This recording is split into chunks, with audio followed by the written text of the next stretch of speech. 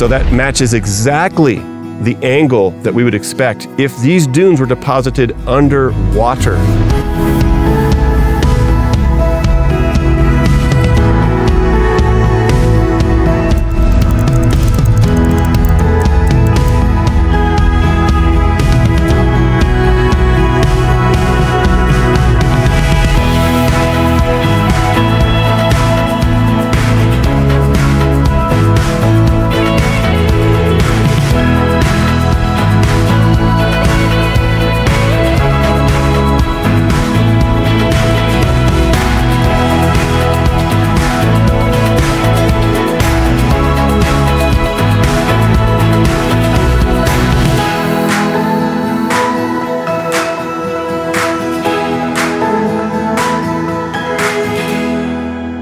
Well, here we are at Zion National Park, and it's the famous Checkerboard Mesa behind me.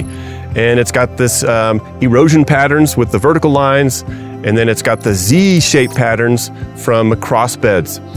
Now, these crossbeds tell an interesting tale, and they have a really big importance for how we interpret not just this little rock layer here in Utah, but how we think about the whole world and even how we think about the Bible. And that's why I get so excited about these crossbeds.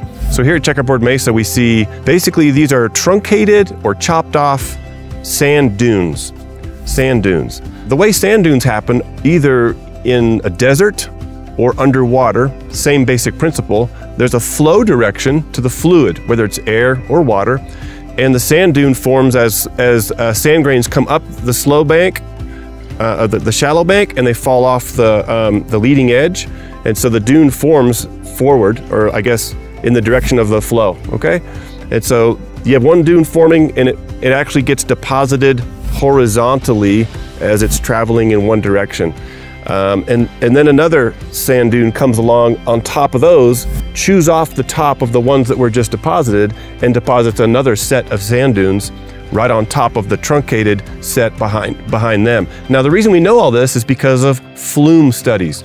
And a flume is like, imagine a lazy river at a water park, except this one has tracked water flow, and sedimentologists put different grains of sand and sediment types and watch what it does. And what they see is this behavior that I'm describing to you. And it's underwater sand dunes. So here's the thing. The park signage says that these were formed in an ancient desert. Now, if that's true, then the water deposited rock layers beneath and the water deposited rock layers above must have been deposited in eras, ancient long time spans, so that it could turn from ocean all the way to desert and then back into an ancient ocean. And you need a lot of time for that. Well, the flood model, based on the Bible, the flood model would say that all these layers were stacked one on top of the other rapidly within the flood year. Now, is there a feature in these dunes and in the angle of these dune deposits called cross beds, because the angle of the sand deposition crosses at an angle to the horizontal, okay? And we see that right here. Is there a feature? Answer is yes.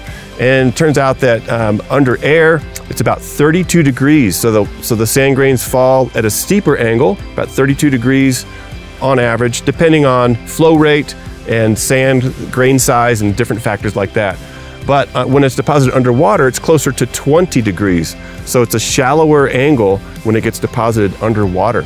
And geologists have finally done the hard work of measuring the angles of these sand dunes, these ancient sand dunes, and they're from 17 to 21 degrees, roughly.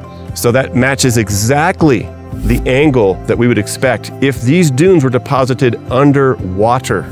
Now, if that's the case, and it seems to be the case, that these are underwater seafloor, so to speak, like imagine a giant sea that's moving across the continent, deposited there, how much water would that require to make sand dunes this size? Because again, from flume studies, we know that the bigger the dune, the deeper the water column must have been. And right here at Zion, the water must have been 500 feet at least above our heads and above the tops of these sand dunes in order to have enough force to deposit these underwater sand dunes. This reminds us here of a colossal, unimaginably immense volume of water moving at speed across the continent. We think it was moving right here in the western United States during the flood of Noah about 4,400 years ago. And that means the Bible got it right all along.